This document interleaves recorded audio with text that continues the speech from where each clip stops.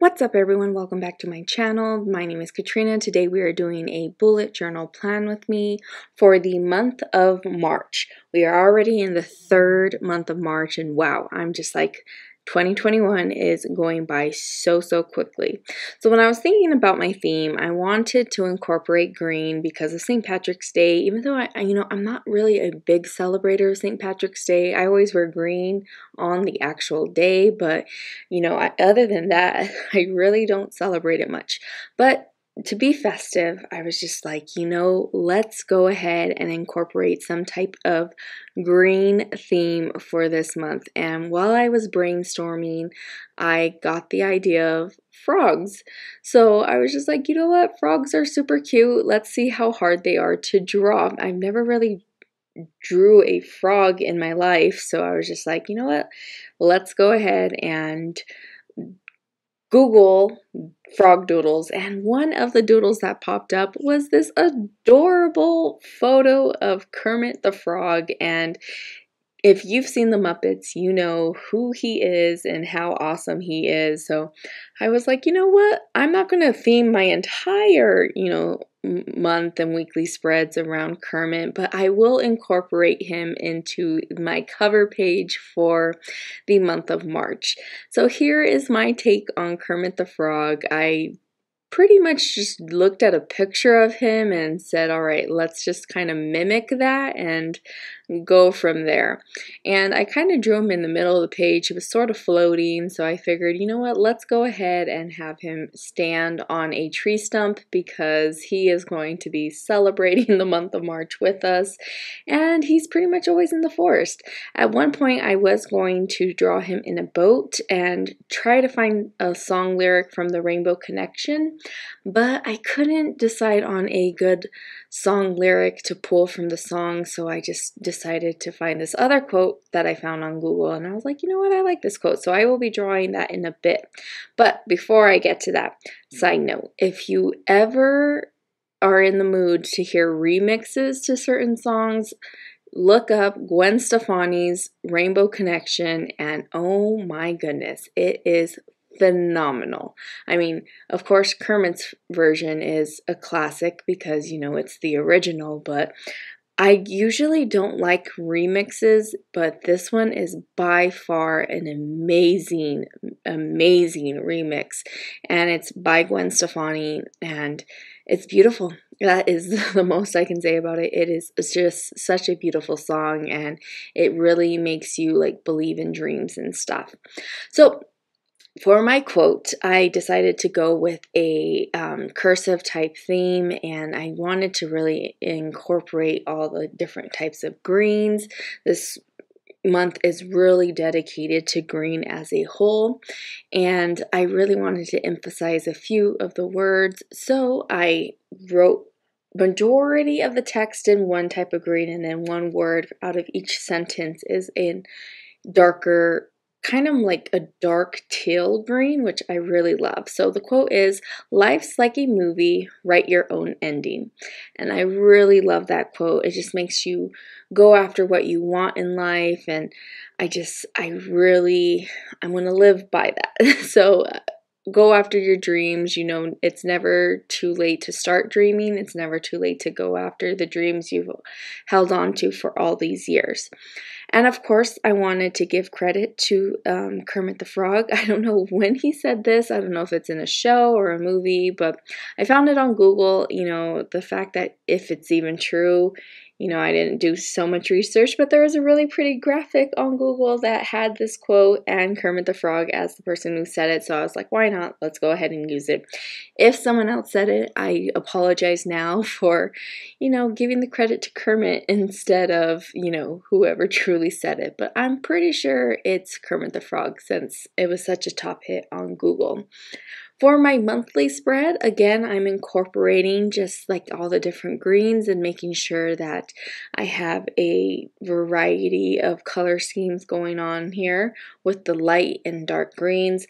I always like starting off my monthly spread kind of on a freehand status. I count my boxes beforehand. I didn't really do it on the other page, so I was actually counting while I was filming this video, and I'm just like, okay, how many? Okay.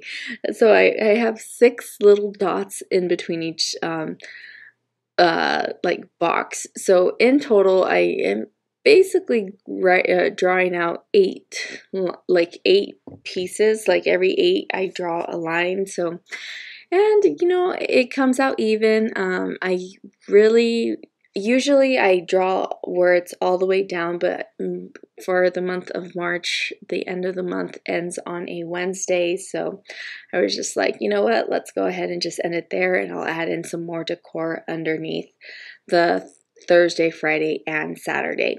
And for my days of the week, I wanted to draw a light little green bubble and then go in with my black pen and just draw in all the numbers. And I really like the pop of color and how it adds just like splash of different color textures, which I really love. Now, as for the days of the week, I wanted to get festive and try something new. Instead of drawing a bunch of frogs, I thought, well, let's go ahead and draw some lily pads, because frogs draw or sit and lounge on lily pads. I don't know if all frogs do, but the frogs in the movies do. So I was like, this is so cute.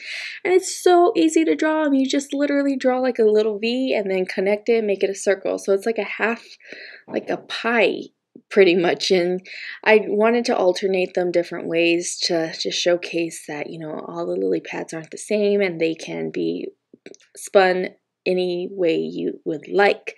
So these are my lily pads that will represent each day of the week.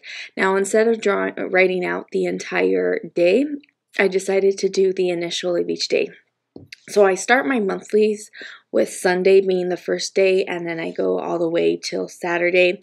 As for my weeklies, I always start them on Monday. I feel Monday is like the start of the week, but when I'm visually looking at a calendar, I like to look at it in a normal format where it's just Sunday all the way through Saturday. And for the sidebar, instead of writing out in a goal section, I decided to just write out March really, really big and then add in some dots for like a pop of like decor, I guess you can say, just to add in some more like fun stuff. And then of course I had to incorporate a frog. This is no frog character in particular. This is just like a quick little doodle of a frog and with little feet spanning out, and just drawing them in a lime green color and big old eyes and stuff. And again, my Crayola super tip markers are coming in as a savior to draw out this little frog and make him look all cute and stuff. So yeah, this is the frog, and I saw this on Google as well. And I just love it. It looks so cartoonish, and of course I needed to fill up some more space, so I added in some dots in another green color just to fill up the page as much as possible. So this is my monthly page. Next up, I am doing my March mood tracker, and I had to do a lot of thinking. It's just like, at first I was thinking I'll draw one big huge frog and then divide it up into like little tile pieces, and then each piece would be some sort of color to represent my mood. But then I was like, no, I don't want to do that. So then I thought, well, maybe I could do a bunch of different lily pads, and you know, a whole lily pad would be like, you know, feeling great, and then like a half lily pad would be drained and stuff. But I decided to do flies instead. So I know that sounds a little weird. It's like, why would you do flies? But I thought, you know, frogs eat a lot of bugs, so why not draw a bunch of bugs, and then on the face of the bug it could have like a happy face, or you know, like a meh face or a sad face, just, you know, whatever my mood is. I'm not going to have a distinct category. I will just draw whatever I'm feeling at the end of the day. It's just like, you know what, for the most part I was, you know, content, so I would just draw a little, you know, half smile, or you know, a calming smile. But if I'm very ecstatic and, you know, today was the best day ever, then I'll draw a very big smiling frog. But here is my frog at the bottom of the page. Again, I'm doing that little half frog style. And then I made her a girl frog because she has lashes. So, and then I stuck out the little tongue right there, more of the doodle side. I know tongues have very long tongues, but I was just like, you know what, this frog is just getting ready to eat.